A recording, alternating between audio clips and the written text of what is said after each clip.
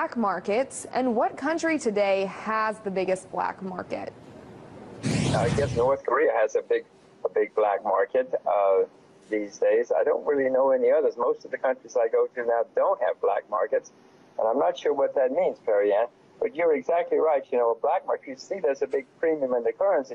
It tells you something's wrong. You don't know what's wrong, but you know something's wrong. It's like taking your temperature.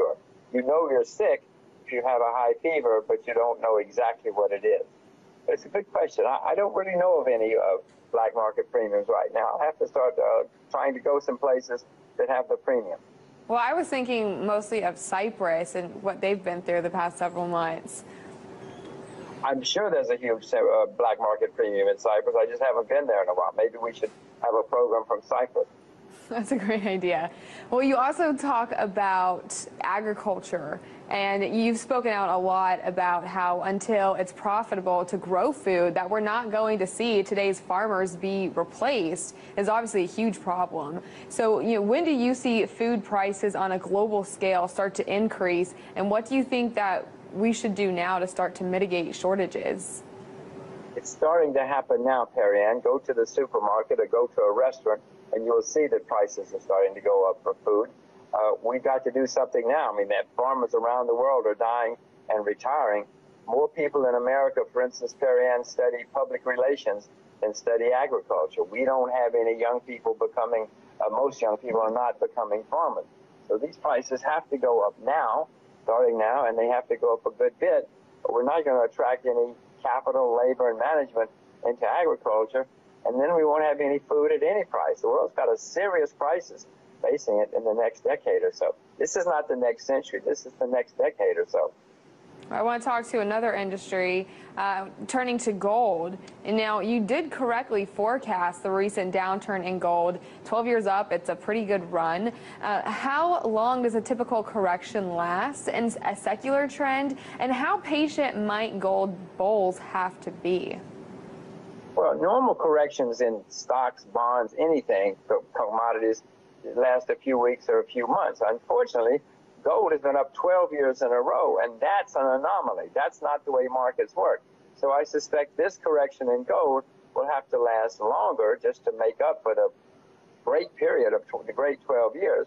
I don't know. I'm not smart enough to really know, Perry Ann. You should probably watch Prime Interest to get a better answer. I would suspect it's going to go on for a few weeks, months, maybe even a year or two. But then it's going to set a firm bottom, and off we go again with the bull market.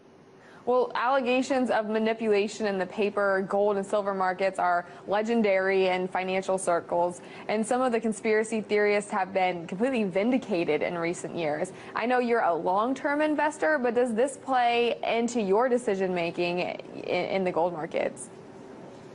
No, I'm very skeptical. I've been hearing those stories in gold and silver for at least 30 years, Perry Ann. They're not accurate if you ask me.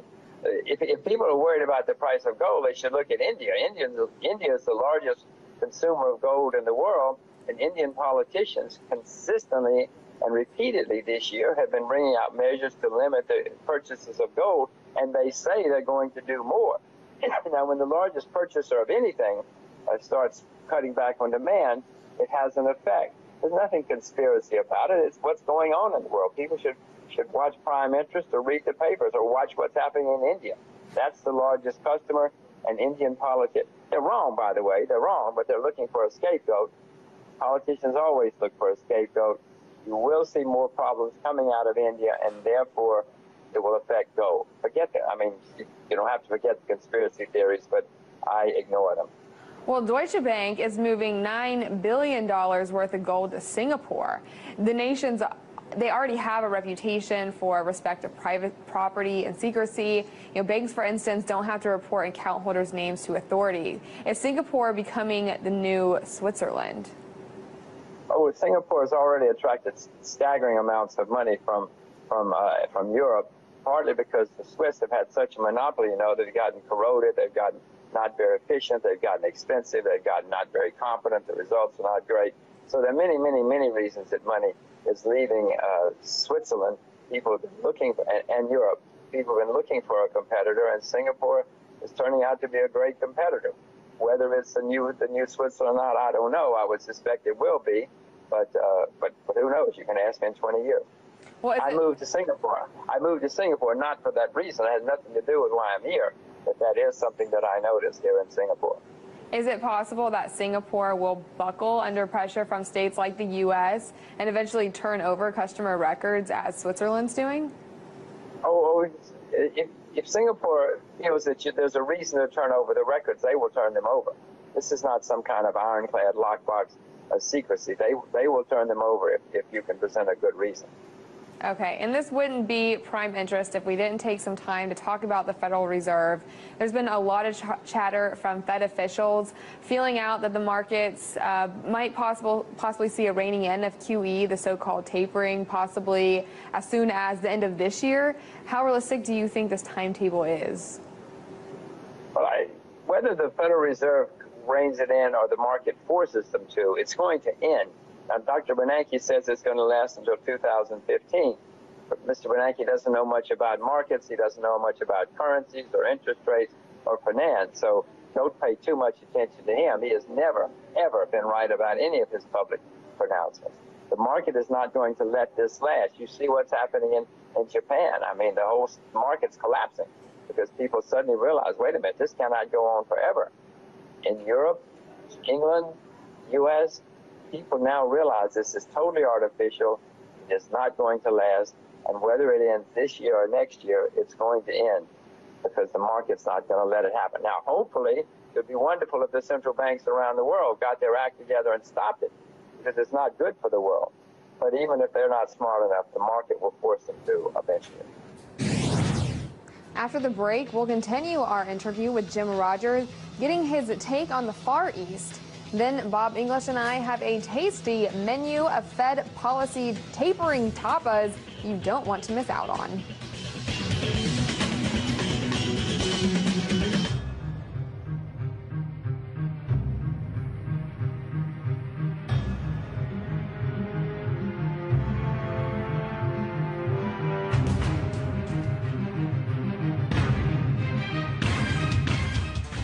I would rather ask questions to people in positions of power instead of speaking on their behalf.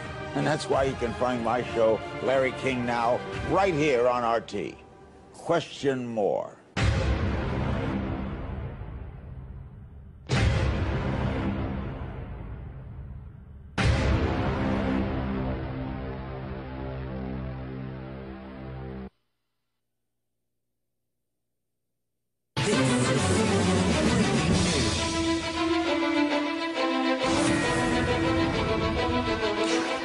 That was a new alert animation. It scared me a little bit.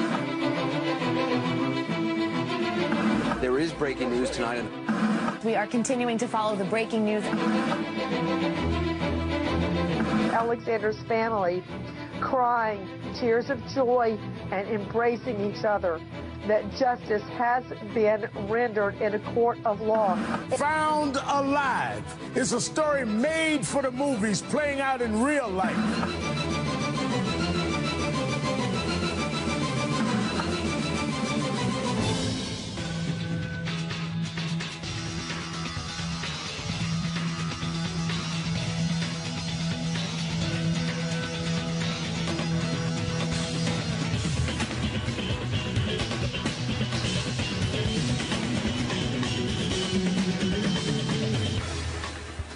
And welcome back to Prime Interest. Continuing our conversation with Jim Rogers, we were just discussing Chairman Bernanke's decision to skip this year's Jackson Hole meeting, something that's unusual for a sitting Fed chairman. I asked him if he thinks this signals Bernanke is on his way out next January and won't seek a third term. Well, if I were Mr. Bernanke, I'd try to stay away, too, if I'd been as wrong as he has been over the past decade. I suspect it does mean he's not going to try to stay around. If you were Dr. Bernanke, wouldn't you get out, too? I mean, the results of this, when the reality sinks in the next couple of years, are going to be terrible. The world's going to have huge problems, and if I were Dr. Bernanke, I wouldn't want to be around either. I want to leave it to somebody else and blame it on them. But it's his problem. He's the one who's caused this job. If anybody, he and Dr. Greenspan are the two culprits that have really messed up the world in the last decade. if I were Bernanke, I'd try to get out too. Well, let's go back to Japan, who has embarked on the most aggressive monetary and fiscal stimulus program in their history, so-called Abenomics. Initially, the yen weakened considerably, over 25% against the U.S. dollar, and the Japanese stock market went up. But there's been incredible volatility in their bond markets, and now the Nikkei has given up significant gains. You know, what's going to happen next over there? That's an extremely good question, Perry. If I was smart enough to know that, I'd be rich, wouldn't I? If it's that easy. Mr. Abe has said that he's going to print unlimited, that's his word, unlimited amounts of money until he can make Japan some kind of shining star of inflation. Now, Japan has got serious problems. They've got huge debt. They've got a declining population. I suspect when we look back in 20 years, this will be, the end of Japan, and everybody will lay it at Mr. Abe's feet. Debasing your currency is something that sometimes works in the short term, but in the long term, it's always ruined economies. It's always ruined the countries. France tried it, Italy tried it, Greece tried it. Many people have tried it for decades. It has never led to good things. And so Mr. Abe is ruining Japan. What's going to happen in the short term, I don't have a clue. I don't own any Japanese shares. I've sold all my Japanese shares. I own a little bit of yen, just because it went down so much. I'm hoping it's going to rally. But I don't have much confidence in Japan at all in the present course. It's too bad. It's a wonderful country. It was, anyway. Well, I know it's very difficult to time these types of things, and you said you're not the world's best market timer, but do you think that Japanese will have a crisis before the U.S. or even Europe? Perry, I want to correct you. I'm the world's worst market timer is what I have said. And I am. That's a very good question. Well, Japan, I would suspect, I would suspect that certainly Japan will have a crisis before Europe does.